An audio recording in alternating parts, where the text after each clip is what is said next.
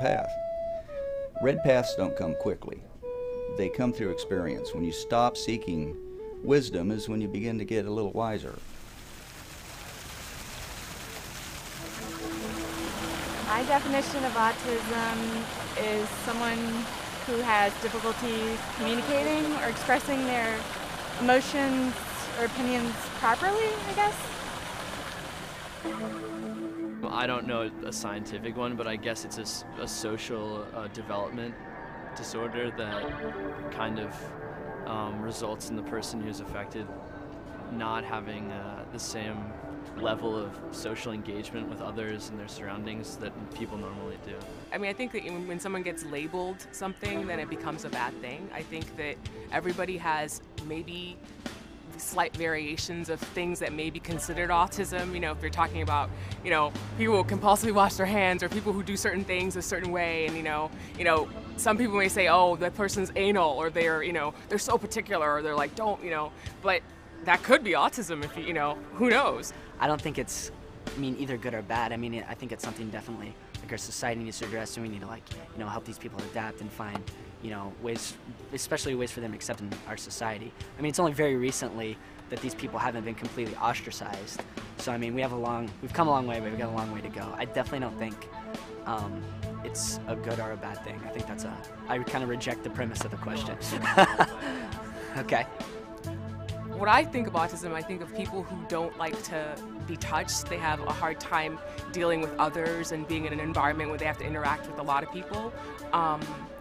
And they can function with other people, but they require a little bit more, like a more mellow and kind of quieter environment in order to function well, because the chaos of the day-to-day life is just a little too much. When you were born, we knew you were different because you had your head up right away, you stared, you had this big wide-eyed open look, and you were really stiff, and you cried all the time. You really didn't make eye contact. You never wanted to snuggle with anyone. And you didn't ever snuggle, that's true. The only time you sat still was when you were an infant, was to nurse, and if you fell asleep, and sleeping was tough for you. So I really did know something was different about you. And I remember when people came to the hospital, they were commenting on, remember, that you were like this. It was like, wow, he's ready to get going. I was first diagnosed with autism when I was 9. A form of autism called Asperger's syndrome, which is basically just, a degree of autism. And I was really hesitant at first to label myself as that, even though my parents had gotten me diagnosed and I really had no say about it.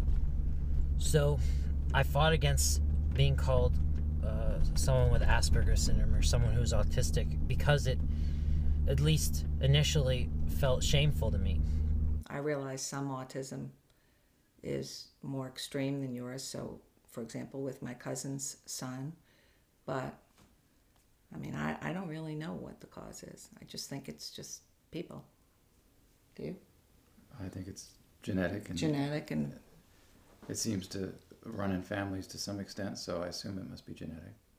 Well, genetics is a very, very big factor in autism.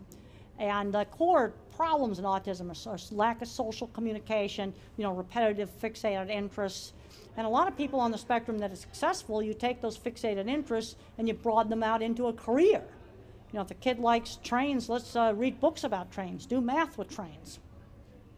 There are autistic people who can't speak, yet when you read their writings online, when you read their writings on my website, they really have profound communications that are incredibly intelligent. So saying that someone is low functioning, I think is a misnomer. I think that the term low functioning is misleading, because what are these people low functioning at? There's executive functioning, there's communication. There's all these different levels of autism that people don't really think about.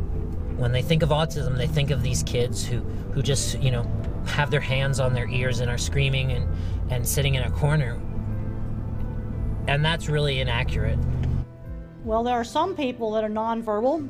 They can learn to type and find out that there's normal intelligence in there. There's others where that's not going to be the case.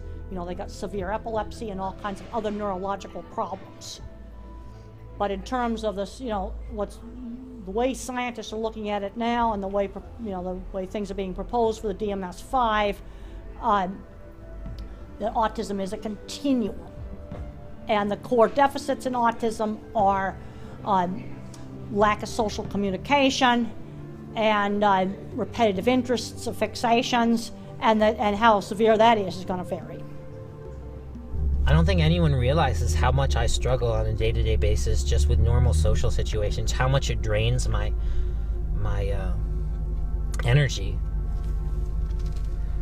Just trying to act normal, with a group of friends I've known for quite a while who even would accept, me being different. It's incredibly difficult for me to do that. It takes great expenditure of mental energy. It was pretty hard. Kids had a hard time with you. You had a lot of struggles. You were picked on a lot, I think.